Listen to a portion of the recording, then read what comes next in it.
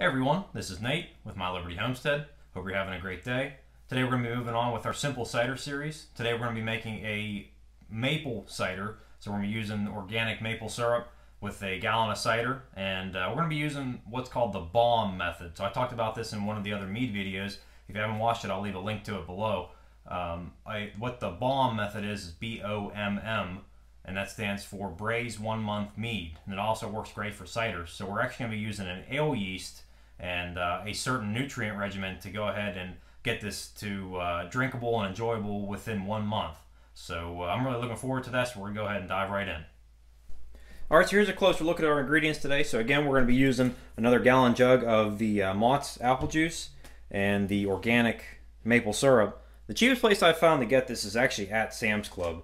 Now, you can get it on Amazon. It is quite a bit more expensive. So if you have a Sam's Club near you and you have a membership, I'd recommend getting there. I believe this, how much is in here? This is 2 pounds. I believe it's $10 if I remember rightly. So it's a pretty good deal for maple syrup. And like I said, we're going to be using the US-05, which is an ale yeast. So like I said, this is the BOMM method. That's B-O-M-M. So what we're also going to need then is our yeast nutrient, which is DAP and Fermax. Now, if you have Fermade K, this is a real similar yeast nutrient. You can use either one just about interchangeably. So we're going to go ahead and get those added in at the end. And we're going to go ahead and get our space taken out of our jug, enough to fit 1 pound of the maple syrup. So we'll get that done and we'll see you there. Alright, so we've got the space taken out of our gallon jug, so we're going to go ahead and add 1 pound of our maple syrup. Looks like this has started to harden up a little bit. It's been here for a little while. Alright, perfect. We went just a little over, but that's alright. So 1 pound and 0.4 ounces, so that's not too bad. We're going to go ahead and add 1/2 teaspoon of Fermax or Fermade K if you have that nutrient, and then a 1/4 teaspoon of DAP. So we're going to go ahead and add these right now up front, and then we're also going to go ahead and add these at the 2/3 and 1/3 sugar break. So I explained that in another video. The 2/3 sugar break is where 1/3 of the sugar is gone, and alternatively, where at the 1/3 sugar break is where 2/3 of the sugar is gone. So if our specific gravity was 1.090, the 1/3 sugar break would be at 1.060, and the 2/3 sugar break would be at 1.030. So we're going to go ahead and get our yeast nutrients added in, and then we'll go ahead and pitch our rehydrated yeast.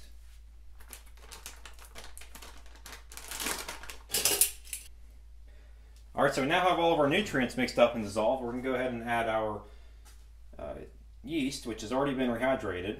Give it a little swirl here to make sure we get it all. And give it one last good shake. Alright, so now all that's left to do is get a specific gravity reading, and we'll test our pH, and we'll be done. We'll go ahead and slap a balloon on here, and we'll get fermenting.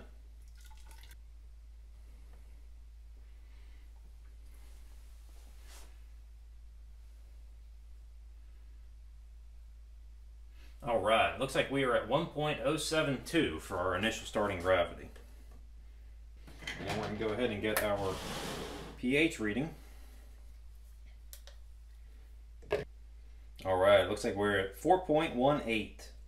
Okay, so that's it, guys. We have our specific gravity reading, we have our pH, we've added our yeast nutrients, and we've also added our rehydrated yeast in. Again, we were using the Sapphire US-05. So now all that's left to do is get a balloon on, and we'll get fermenting.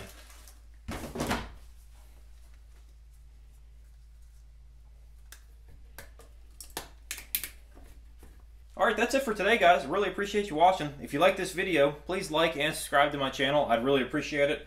Also, check out the blog, mylibertyhomestead.com. I've got all the specifics on the nutrient regimen and what we did today, and where you can find everything online. And that's all going to be at the website. So again, if you have any feedback or any questions or comments, whatever it may be, please leave them below. I'd love to hear from you. And I look forward to seeing you in the next video. Thanks, guys.